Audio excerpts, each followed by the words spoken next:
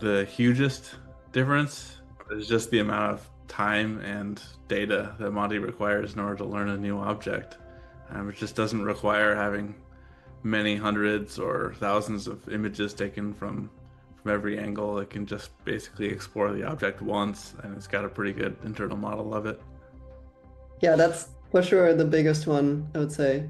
Maybe to point out another, a bit more subtle one, I would also highlight the shape bias that Monty has, which has been shown many times in humans, that we rely more on the shape of objects to recognize them instead of their kind of local texture and color and stuff.